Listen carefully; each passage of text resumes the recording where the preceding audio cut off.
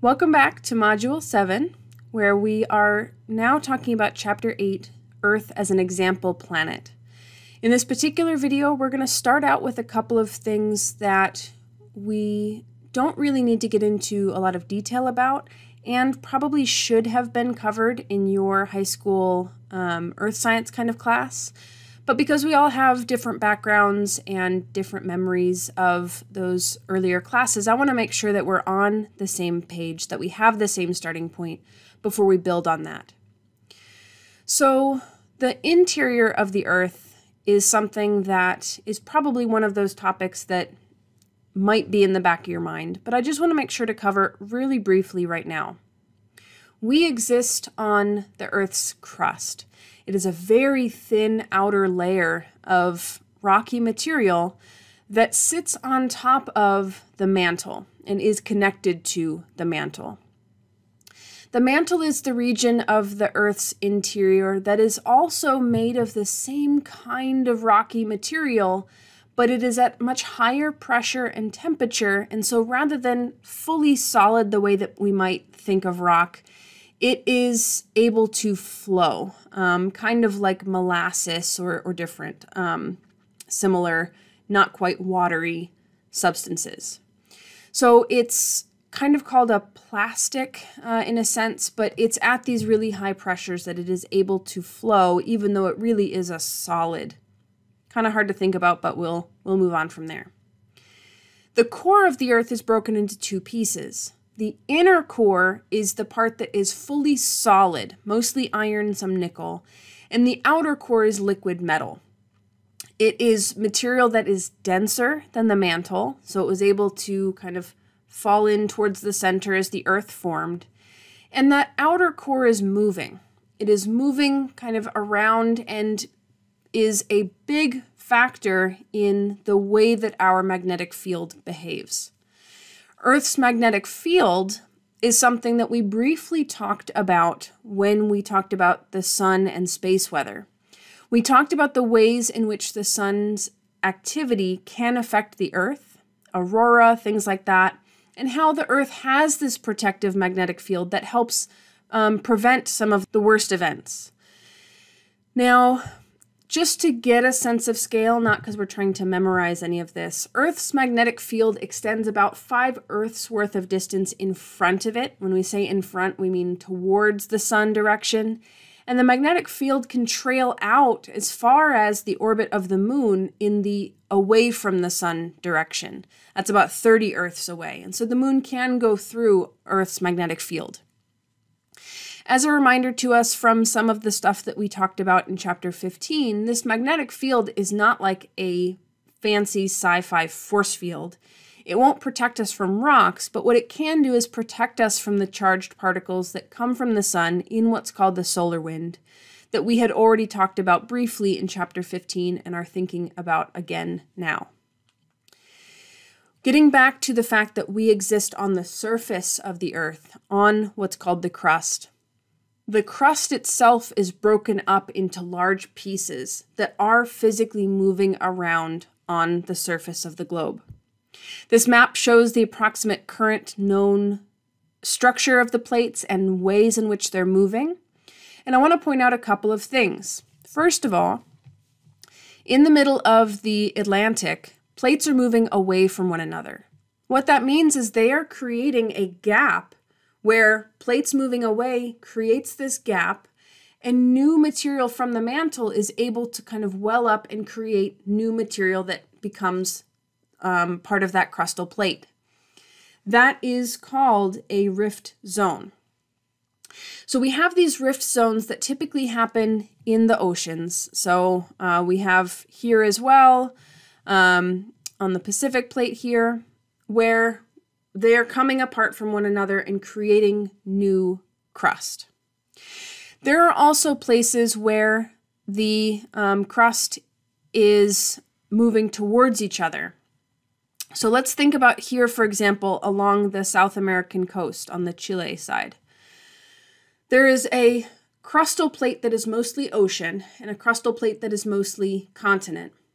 The ocean plate is thinner and denser, and so when they come together, the oceanic plate actually slides underneath the continental plate. This is called a subduction zone, and it is a way for us to basically get rid of that older oceanic plate material, because once it goes underneath, it warms up, heats up, higher pressure, it becomes part of the mantle, and we basically throw out the old crust.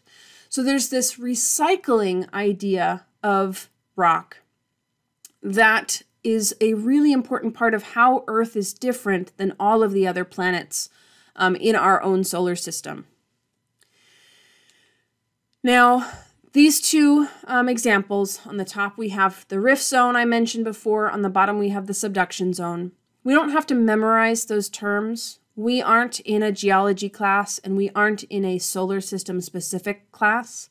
So this is a smaller topic in the grand scheme of our semester, but I do want us to be aware that it is something that makes Earth unique within our solar system. We are the only planet that has this ongoing recycling of its crust.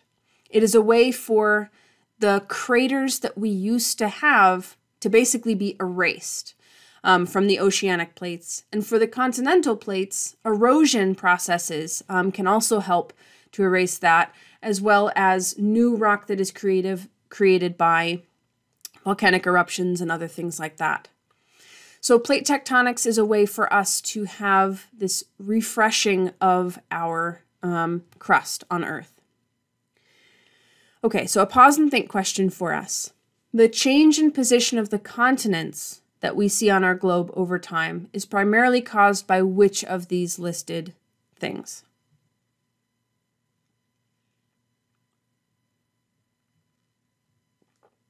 All right. So sometimes people read a little bit too quickly and they see in question 1 the continental plates statement, but they aren't floating on the ocean. So the plates themselves are attached to and being moved by the mantle. And so option 2 here, the mantle material is circulating inside the Earth.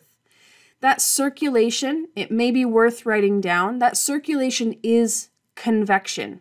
The same convection that we talked about for the sun's outer layers beneath the photosphere. If we remember back in chapter 15, the sun, chapter 15 and 16, the sun has a radiative zone and then a convection zone. Hot stuff moves up, cold stuff moves down. Same thing with the Earth's mantle. It's the same overall physics process that's going on. Hotter material from deeper in the Earth is brought up near the crustal surface, and then the colder material falls back down again. And that's why the mantle is moving around the way that it is. Okay, so we mentioned that the Earth is able to erase a lot of its impact crater history, and I want to make sure that we fully understand what we are seeing when we see a crater. So impact craters form when a large object hits a solid surface. So when we first have that impact happen, the huge amount of energy that came from a mass moving very fast, all of that energy is basically deposited into the surface. It heats everything up, it vaporizes a lot of stuff, and throws a huge amount of material up into the air. That material settles down, some of it falls right back down where it came from, and some of it is ejected further out. So by the time we end up with a visible crater in step D here, we aren't actually seeing the full amount that was basically scooped out by that impact, but what we are seeing is how the ejecta fell back down again and created a raised ridge around the impact site. If you have the time and resources available, you can do something like this at home. If you've got like flour that you put into a like loaf pan and a very small layer of cocoa powder on top of that, if you throw a marble or a rock into it, you'll be able to see the flour create this ejecta pattern as it was scooped up from the lower levels and then deposited back on top. So kind of a fun experience if you have the time and the resources for it. Okay, so we see a whole bunch of craters on objects in our solar system. Mercury is completely covered with them, the moon is completely covered with them, and a lot of the outer solar system moons, satellites around the giant planets also have lots of craters. The structure that we see, especially in the largest craters, the structure that we see here in the middle, if we see that briefly, there's this raised central region that can happen when a crater is so large that it actually liquefies the rock. It heats up the rock enough that it kind of splashes up and then solidifies that same way.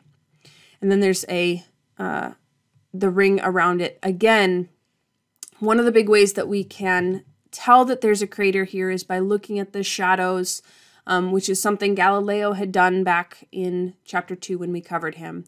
But on Earth, we were not spared from impacts. We've just lost the record of most of them.